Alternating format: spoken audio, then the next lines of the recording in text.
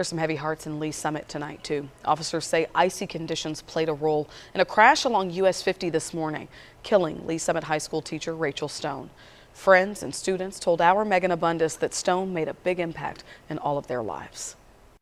Rachel Stone's coworkers said you'd have a hard time finding anyone here who wanted more for the students than she did. They said she challenged them every single day to think about the choices they were making and how they'd affect the rest of their lives. I talked with parents and they said they are at a loss when it comes to not having her in their teenager's corner. There was a lot of tears today. A health and PE teacher, a coach of multiple sports. I saw her every day. Her face lit up if you were in her class. The Lee Summit High School community mourns the loss of Rachel Stone. She definitely went above and beyond to know the girls and to know their interests. I had her in health class and she always had really funny stories to tell us. Her current and former students say she was someone who kept life interesting. She was holding up all of our trophies and we all kind of were praising and bowing down to her. The dance team honestly turned into such a special program when Coach Stone took over. Sorry.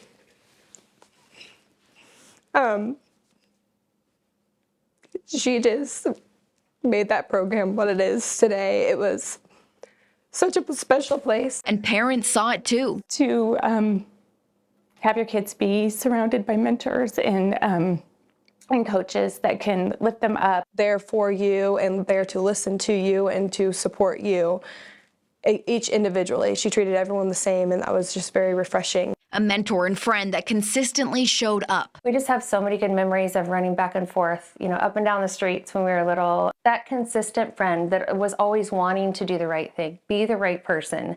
Those people are few and far between. They're diamonds, they're gold. A woman who is dedicated to teaching life lessons. One of my favorite memories, ironically, is when I was getting in trouble.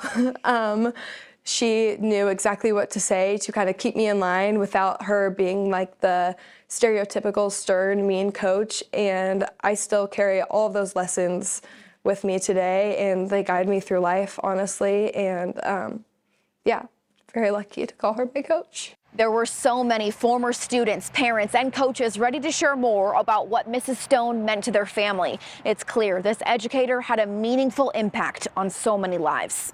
In Lee Summit, I'm Megan Abundis, KSHB 41 News.